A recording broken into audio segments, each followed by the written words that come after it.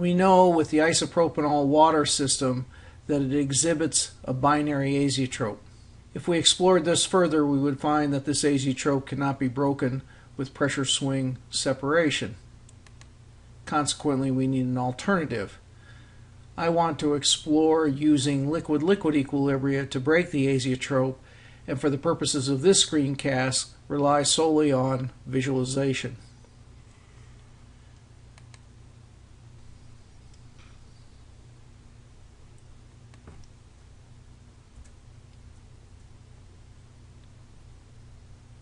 I'm going to look at using toluene. In order to do liquid-liquid calculations, I have to make sure that first the solution model is appropriate for predicting two liquid phases should they exist, and second, to select vapor-liquid-solid phase behavior, and then third, to ensure that the binary interaction parameters are present for that solution model selection so that I can anticipate that the predictions of phase equilibria are reasonable. Once I've made those checks, I can go to plot, binodal,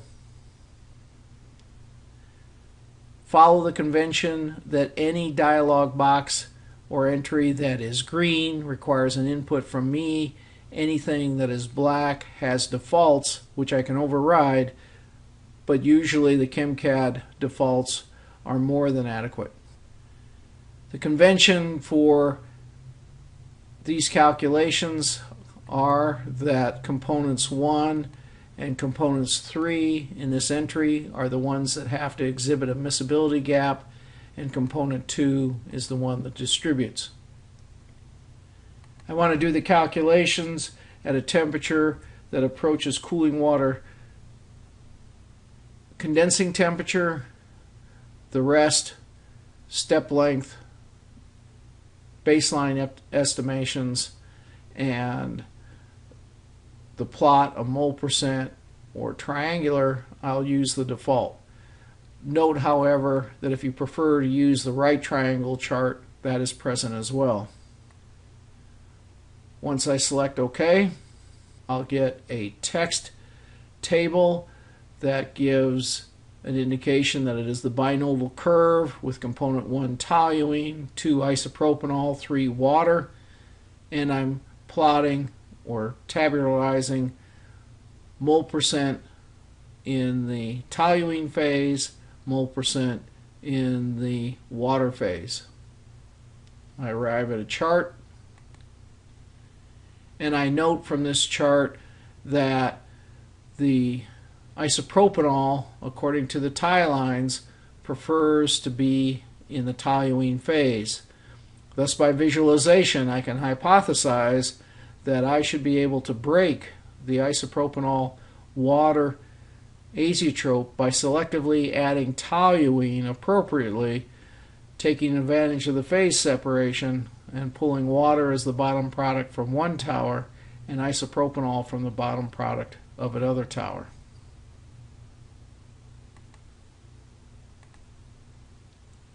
Again, in order to visualize the phase behavior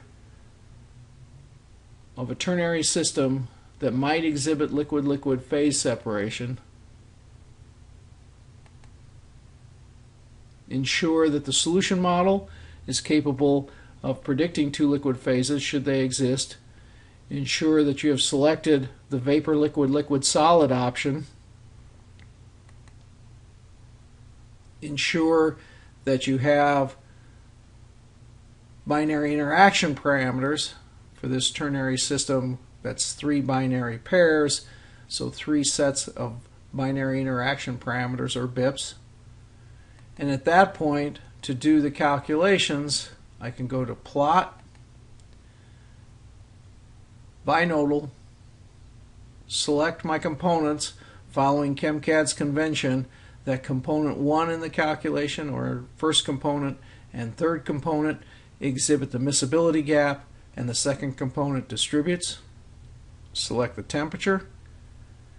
Use ChemCAD's defaults or input your own. Select the type of units, select the type of graph, arrive at a table of the phase equilibria and